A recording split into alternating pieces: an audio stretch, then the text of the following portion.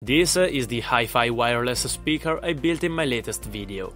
I've truly never heard anything that sounded good before, but I am sure it could be better. As I said in the build video, it lacks a bit of bass extension and punchiness, due to the lack of a subwoofer.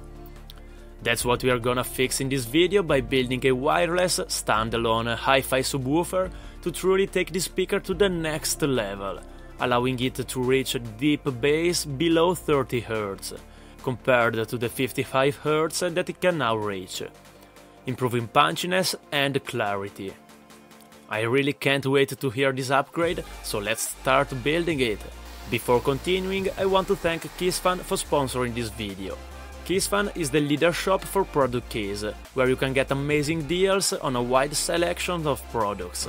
With my code DADS50, you can get 50% off site-wide. That means Windows 10 Pro for just €8 and Windows 11 Pro for just €13.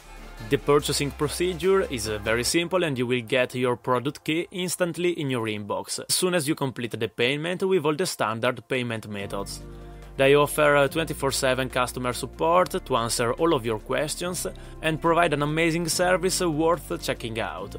Back to the build, first of all we need a driver. Like in my previous build, I asked the sound imports tech department for help, and they were very happy to give me a suggested design and driver to nicely complement the sound style I'm looking for. They suggested a peerless SLS P830668 subwoofer driver in an 80 to 160 liter enclosure. 160 liter is absolutely massive, so I opted for an 80 liter enclosure, also because it should fit perfectly in this cabinet that I have beside my TV. This subwoofer will in fact be stationary and will wirelessly pair to the speaker using another acrylic up-to-stream mono amplifier board, to allow for seamless wireless synchronization between the speaker and the subwoofer, using the 4-stream up, removing the need for any cables and allowing to still carry the speaker on the go, sacrificing the subwoofer in favor of the smaller size. The subwoofer enclosure will in fact be quite massive, coming in at a size of 65 by 45 by 35 cm, and can be constructed using 80mm plywood sheets to maximize rigidity. This time, due to the huge size, I made the design as simple as possible.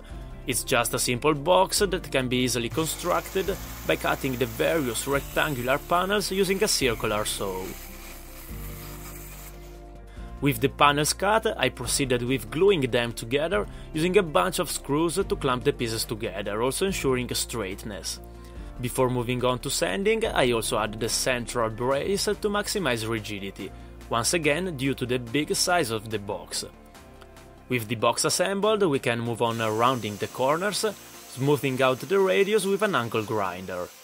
With the box nice and sanded, I finished its look by adding some oak wood veneer, making its look really pop, matching also the aesthetic of the speaker very nicely.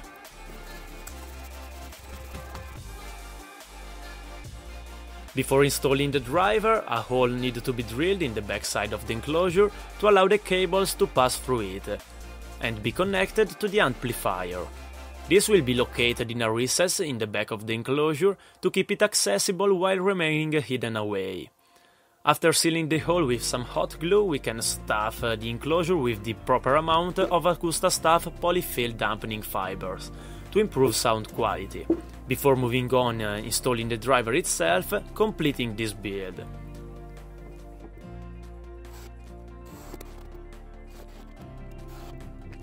Before testing the subwoofer, I wanted to thank again Sound Imports for supporting this project, providing all the components needed. Sound Imports is the leading hi-fi DIY speaker store. It provides every component imaginable regarding speaker building with great prices and amazing customer care and support. You can find a link to their website in the description below. With the subwoofer completed, we can finally see how good it looks in conjunction with the speaker. The look matches perfectly and the rounded seamless corner give it an extra premium look. The driver looks amazing in contrast with the wood color, with its edges nicely tapering toward the wooden panel, with a nice transition between the two. As always, looks are important, but they are insignificant without considering sound quality. And let me tell you, I didn't believe my ears. It goes so deep that you start to feel the music with your body rather than your ears. It is a small and very subtle addition that made all the difference. It's one of those things which are barely noticeable by themselves, but essential for a complete sound experience. It adds the very needed bass extension the speaker was lacking, providing a smooth frequency response down to below 30 Hz. Considering that previously the speaker already got down to around 50 Hz, the difference was really unbelievable.